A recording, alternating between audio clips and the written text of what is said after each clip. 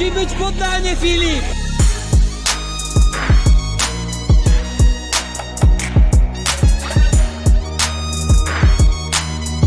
Iwan Vitasović, witamy Cię serdecznie w Polsce. Jakie są Twoje pierwsze wrażenia przed galą KSW 90?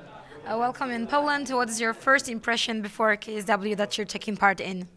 Okay, I was on a past event in KSW. It was awesome. So this event, main event against Arek, it's gonna be, I think, the awesome fight, the awesome matchup. So I think I'm gonna be fire in the octagon. So that's my opinion right now. So. Miałem okazję już być na ostatniej gali KSW, kiedy było face to face z Arkiem Wrzoskiem i to zrobiło na mnie ogromne wrażenie.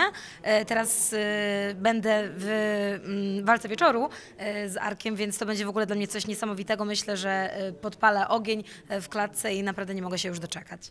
W Twoim angażu wiemy już w zasadzie od dobrego roku, a w międzyczasie toczyłeś jeszcze walki na FNC. To też dlaczego dopiero teraz ten debiut będzie, jeśli chodzi o Twoją osobę? We know that you signed with KSW a year before, so it's a long time and we see you now. So what's going on with that?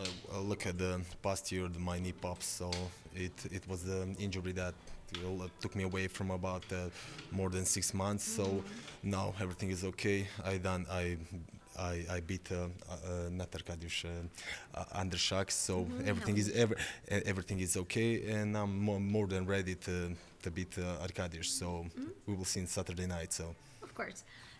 No niestety nabawiłem się kontuzji, które się zdarzają w tym sporcie, która wykluczyła mnie aż na 6 miesięcy z trenowania wyczynowego. Następnie miałam występ, gdzie pokonałem innego Polaka, Michała Andryszaka i teraz muszę przyznać, że jestem w pełni gotowy na Arkadiusza Wrzoska, więc nic mi nie dolega. To może zanim jeszcze pytanie o Arka Wrzoska. Michał Andryszak to naprawdę uznana marka na mapie europejskich fighterów. Czy w korowodzie Twoich poprzednich rywali ten był najsilniejszym, najcenniejszym skalpem? Michał Andryszak is considered to be one of the top when it comes to the Polish fighters, Polish roster of fighters in general. So, do you consider him to be the toughest challenge of yours in your career? Yeah, it may be the toughest win that I have, but I face the opponents like Stosic, like Adamov, the Chechen guys. So I think they are. The Arek is not the toughest, and Andrzejczak is my toughest win, but I faced the toughest opponent in my whole career. So. Myślę, że to była moja najciężej zdobyta, największym wysiłkiem okupione zwycięstwo właśnie z Michałem Andryszakiem, ale miałem już takich przeciwników, którzy myślę, że na papierze są mocniejsi niż Michał, na przykład Darko Stosić, Adamow czy ludzie z Czeczenii, więc powiedziałbym, tak bym to właśnie określił, że najmocniejsze zwycięstwo, które kosztowało mnie najwięcej, ale mierzyłem się już z twardszymi zawodnikami. No to porozmawiajmy w takim razie o Arku. Arek jest byłym kickbokserem tego najwyższego levelu, a więc zawodnik, po którym można spodziewać się naprawdę twardej walki w stójce. Czy w takim razie planujesz próbować pokonać go w jego koronnej dywizji, czy będziesz po prostu grał swoją grę? So let's switch to your current opponent, which is Arek Wrzosek, so one of the toughest strikers actually in combat sports of Poland, and not only. He stems from kickboxing, so what is your plan in general? We're not talking basically about the game plan, of course, but are you willing to take the challenge and exchange some gloves with him in striking? Yeah.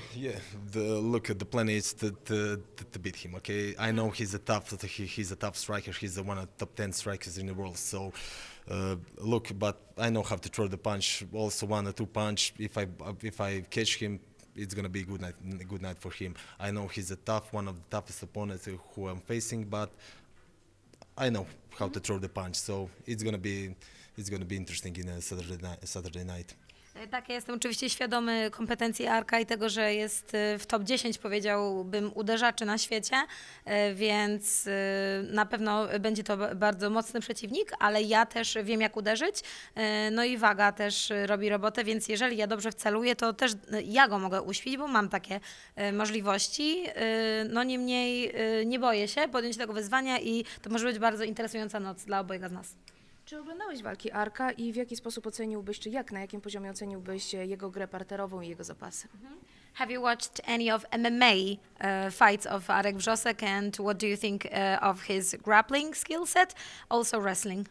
Look, I watch every MMA fight from Arek. Look, I don't, how I'm gonna say, he's about 2 to 3 years in MMA now, right now, and I know he learned a lot of grappling skills or wrestling skills, so it's gonna be a tough fight. I'm not thinking that he doesn't know anything about grappling, so I'm prepared for everything from grappling, striking, wrestling.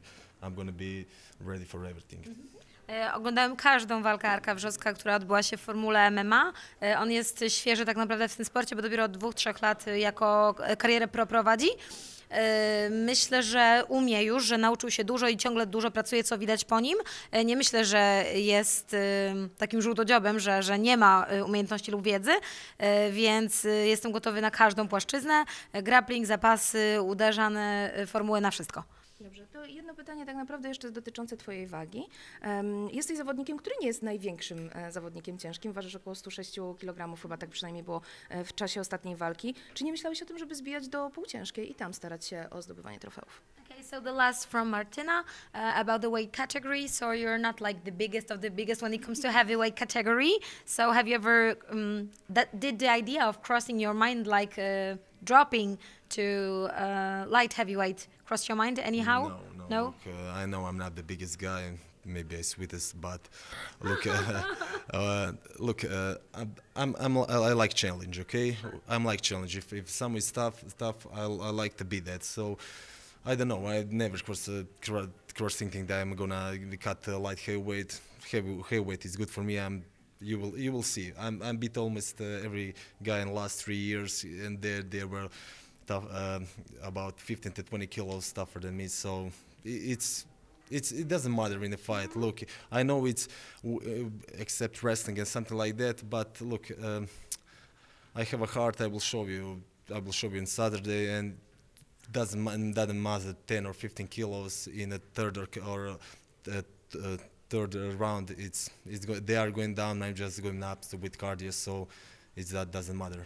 Okay.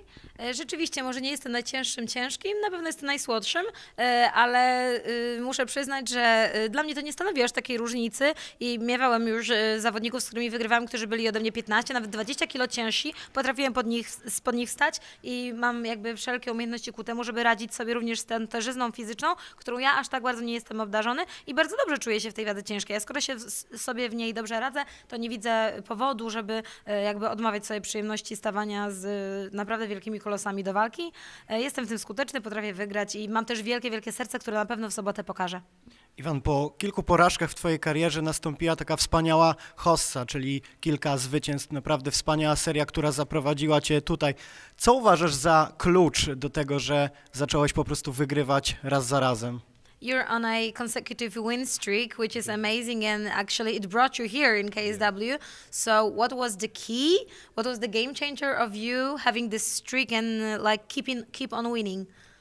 I think just starting believing myself in my skills, that I can do more than I think before that, and that's the key. Just training and believing yourself.